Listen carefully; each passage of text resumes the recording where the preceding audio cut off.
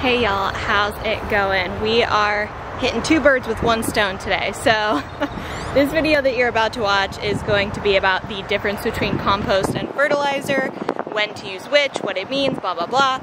And then you'll also recognize a super fashionable, lovely garden getup in the April garden tour, which is going to be posted on Friday. So without further ado, let's get into it. Okay y'all, so we've all heard of compost. I feel like it's like one of the core tenets of the things that you learn when you decide to start gardening is what is compost. If you don't know what compost is a mixture of organic materials that break down over time and feed your soil.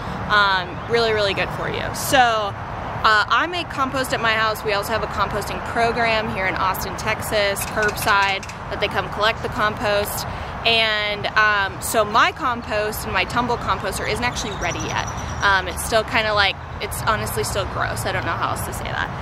But I really wanted to get some compost that was weed free. I really wanted to get some on my garden, again, to feed the soil. One of my core tenets of my gardening is that I prefer to feed the soil and not just feed the plants, because if you feed the soil is gonna feed your plants.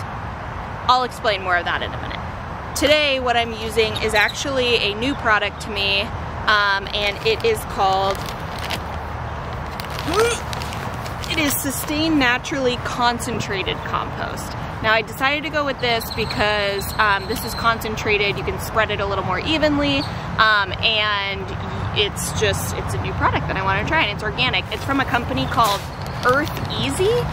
They're actually a great company, and they have a lot of good stuff on their site that has to do with gardening, especially raised garden setups. I dream someday of having one of their deer-proof raised garden setups, and just having a big, beautiful cedar garden.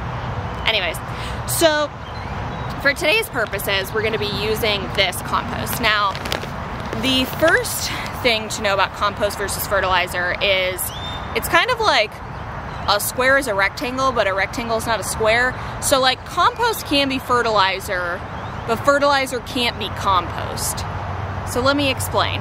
Also, I have a garden friend who is a soil scientist, and I cannot wait for what he has to say in the comments, because I know it's gonna be so knowledgeable and we're all gonna benefit from it. So Gary, I invite you to spread your knowledge in the comment section.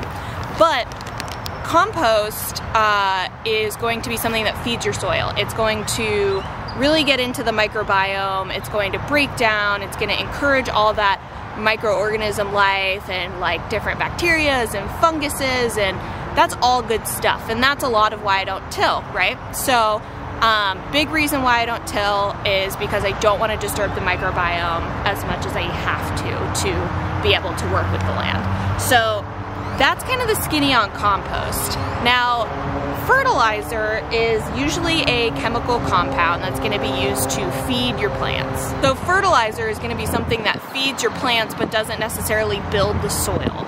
Now, you can get organic fertilizer that is going to help the soil too, so that's why this all gets a little bit hairy.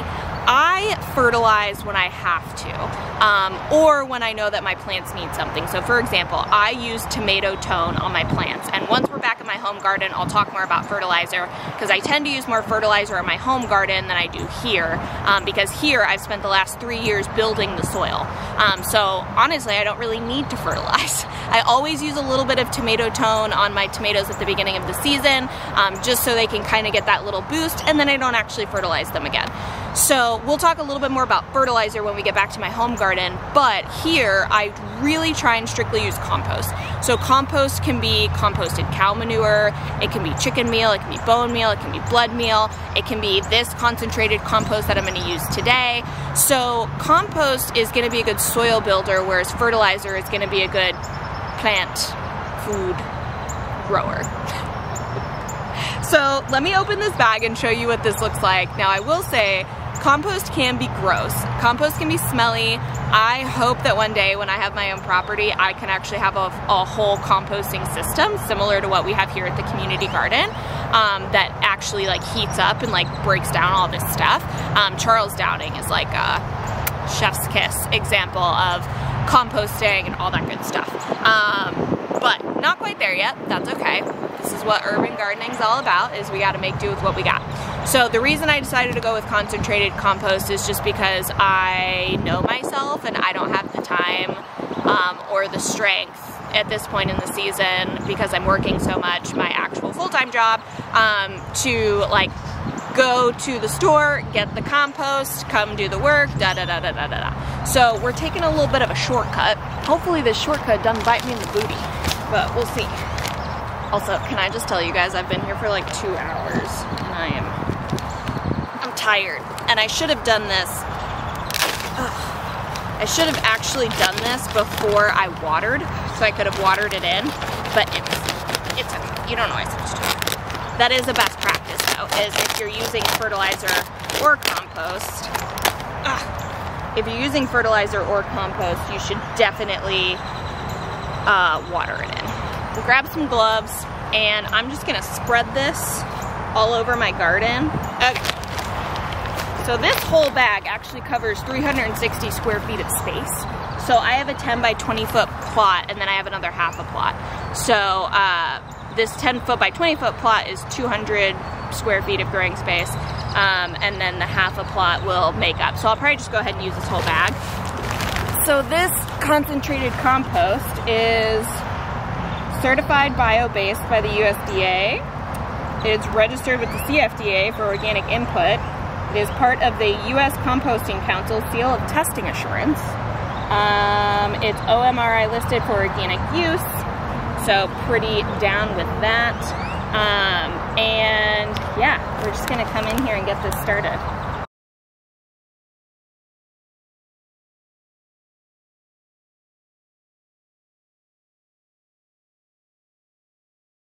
Okay, y'all, so that's how we use compost, or that's how I use compost in my garden.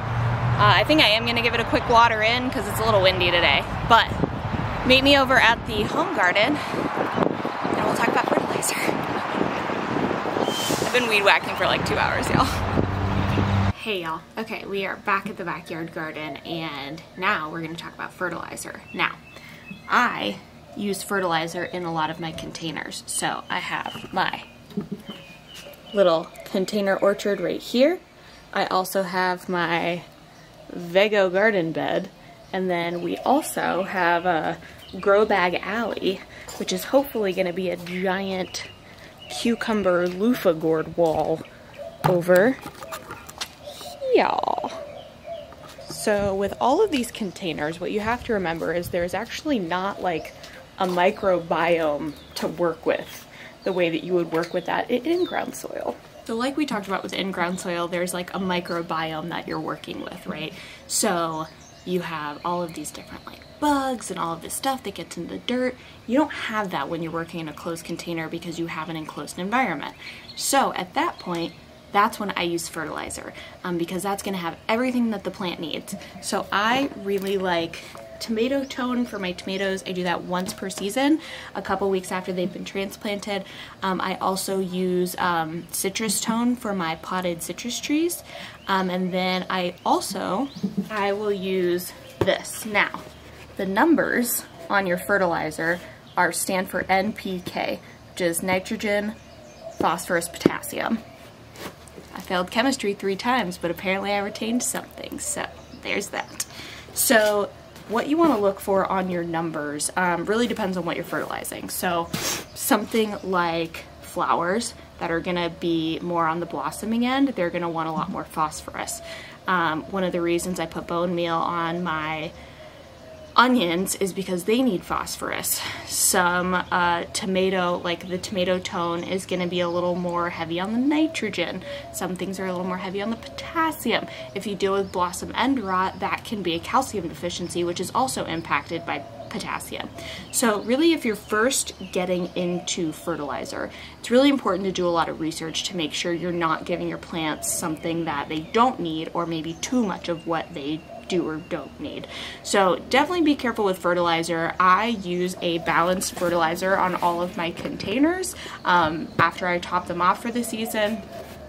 Like I said, I use tomato tone once a season, and then I use citrus tone once a month while the plants are blossoming and then fruiting, since they're in that really enclosed environment. And it takes a lot of energy for plants to produce stuff. So I'm actually going to spread the rest of the concentrated compost that we just talked about. I'm going to spread that in my beds, just because I feel like things need a little bit of an oomph. Now I will say for this, my peppers were looking a little rough, probably because I planted them a smidge too early, just a smidgen. So I went through and I just gave each plant a little bit of fertilizer. And since I did that, the new leaves on the peppers are starting to look really nice and green. I didn't really amend these beds as much as I probably should have, but like I've said a million times, we are moving out of this house next year. I'm gonna have to undo this whole garden in the backyard in the fall, and so it just is what it is this year. So thank you so much for watching. I hope you learned the difference between what all of these crazy things are.